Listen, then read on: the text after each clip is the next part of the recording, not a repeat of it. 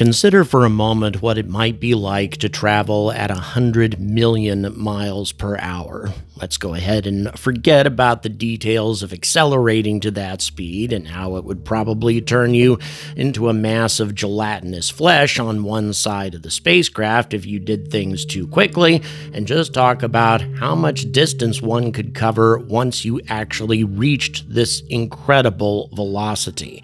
You would pass the orbit of the moon in less than 10 seconds. And as promised in the title of this video, you would blow past the orbit of Mars in a half an hour. Actually, probably a bit less than that. And you would pass the orbit of Jupiter in less than 5 hours. Saturn in 10 hours, and you would pass the orbit of Neptune and leave the solar system, at least as far as the planets are concerned, in just over a day. At this phenomenal rate of speed, one could be excused for thinking that even the stars wouldn't be too far beyond our reach. However, it's still an enormous distance between Earth and the nearest star, Proxima Centauri, even at this colossal velocity. Because 100 million miles per hour is actually only 47,000 kilometers per second, or 16% of the speed of light. Only 16% of the speed of light, meaning that the closest star to our own is still more than 2 decades in the distance, even at this incredible speed. So it would seem that traveling at this velocity is the slowest that we could travel if we wanted to send, say, an unmanned probe to Proxima Centauri in a reasonable amount of time, or a manned mission if an adult wanted to commit the rest of their life to such a trip, which doesn't seem to be the most realistic of scenarios.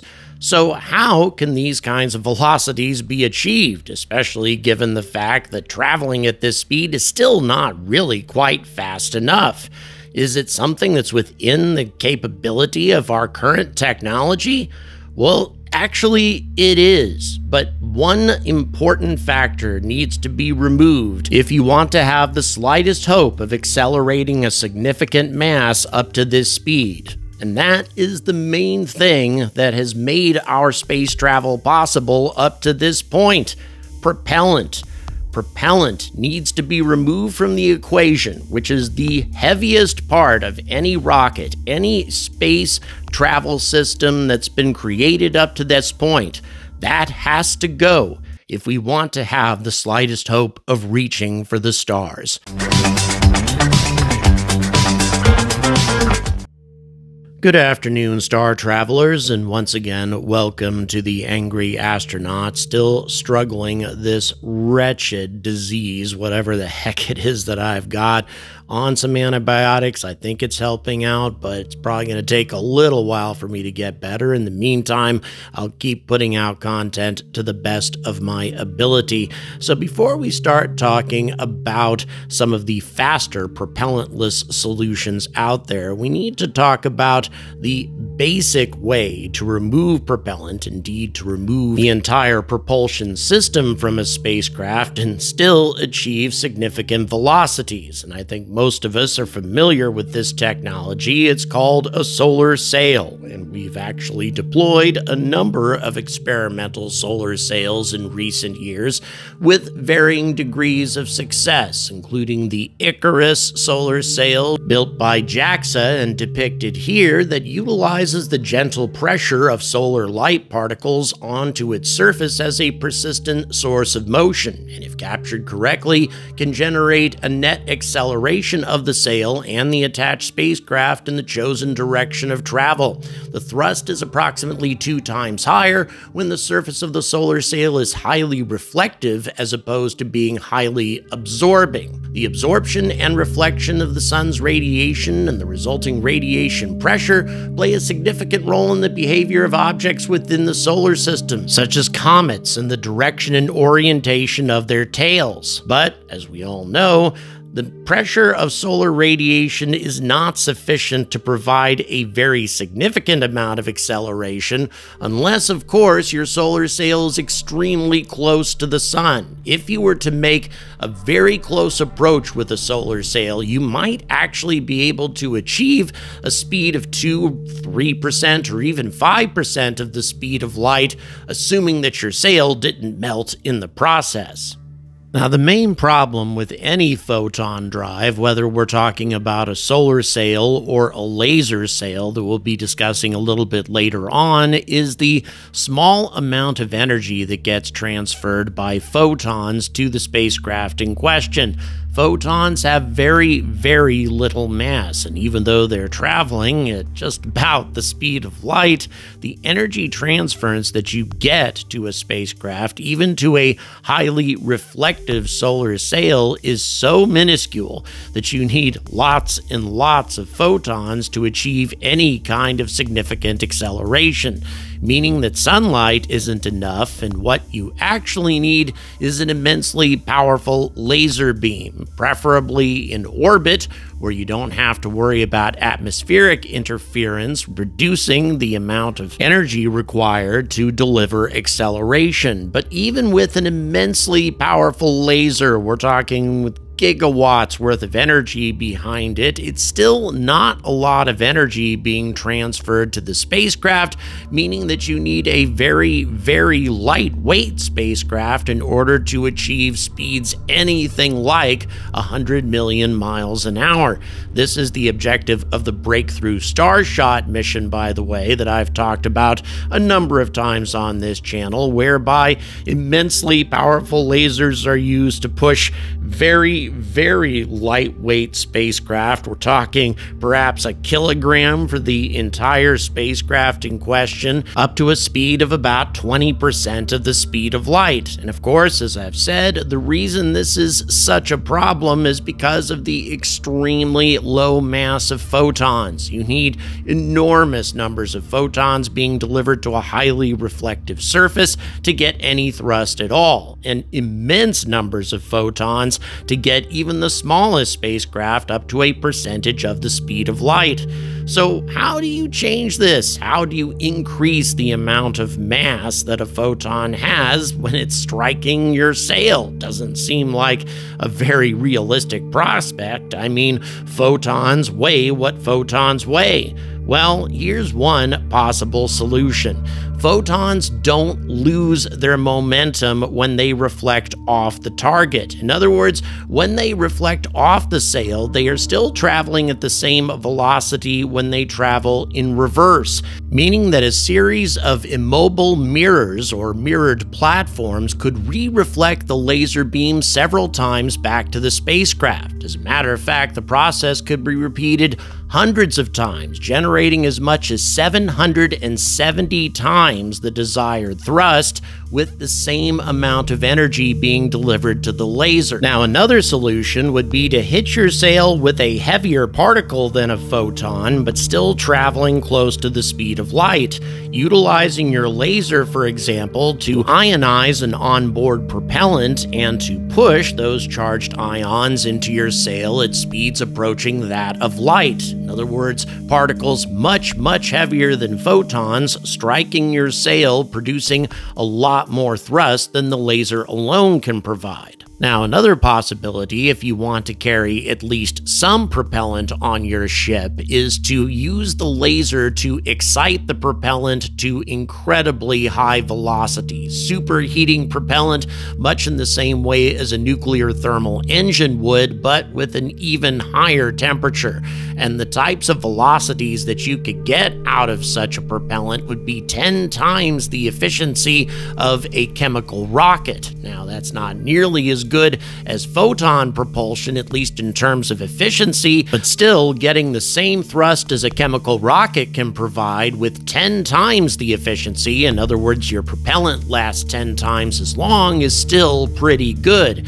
5 times as good as nuclear propulsion anyway. Now, one of the biggest problems with any of these photonic systems is the diffraction of the laser beam in question. even though lasers seem like they maintain a very coherent beam over great distances, they actually don't.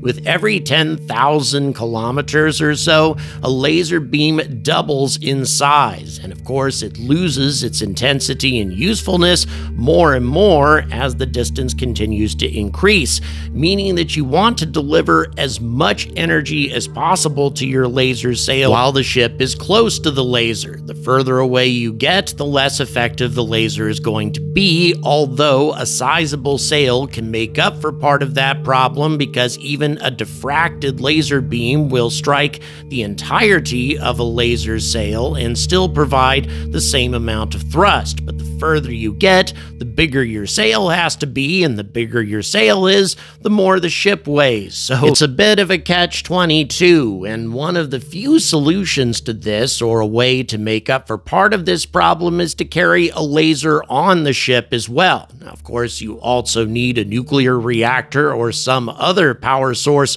for the laser, which kind of defeats the purpose to some degree, but nevertheless, it would allow you to make course corrections, slight adjustments to velocity, and that sort of thing once you get so far from your laser source on Earth that it's no longer very useful. But of course, I can hear a lot of you asking another very important question. How do you slow down? Unless you have another massive laser array waiting for you at Proxima Centauri to provide braking thrust, you're just going to go flying through the Proxima system at 16 or 17% of the speed of light, never to be seen again. Well, there is another solution. A couple of ways to slow down, actually. One is to use the laser sail as a solar sail when you arrive in the Proxima system. How can that be beneficial? Well, first of all, the light from the star is going to provide braking thrust, a certain amount of braking thrust as you approach the solar system in question, but if you make a very close approach to the star, in other words, approximately 2 to 5 solar radiuses distance from the sun, and of course you'd have to do that without melting your spacecraft in the process, you could decelerate as much as 300 kilometers per second. Not a lot, but still 0.1% of the speed of light. You would need to combine that with a magnetic sail. What's that? Well, a magnetic sail is something that you deploy ahead of your spacecraft, and it utilizes magnetic fields to provide thrust in the opposite direction. So instead of photons providing reverse thrust, it's magnetic fields providing reverse thrust on your magnetic sail and therefore the rest of the spacecraft. And with this combination of utilizing the photons from Proxima Centauri's magnetic field, and perhaps an onboard laser providing reverse thrust as well, you could slow down sufficiently in order to be captured by the gravity of this trinary star system.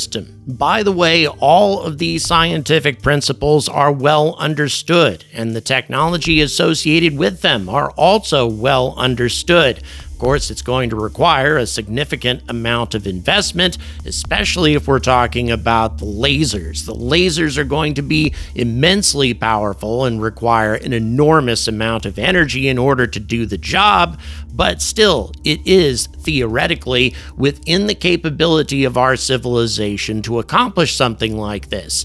And if we were to power up a civilization substantially, in other words, a civilization that's capturing a substantial percentage of their sun's energy with a Dyson sphere, for example, they could push enormous amounts of mass to speeds as high as 50% of the speed of light on a regular basis. And perhaps this would be one of the most compelling reasons for a civilization to build a Dyson sphere in the first place, because the energy that it requires to cross the vast gulfs of space between the stars, no matter what propulsion system you use, is going to be immense. And until we harness these types of energies, we are probably going to be restricted to our own solar system and at best primitive nuclear power sources. But as I said, it's certainly within our capability to build interstellar transportation, but the biggest thing that's missing is the will to do so.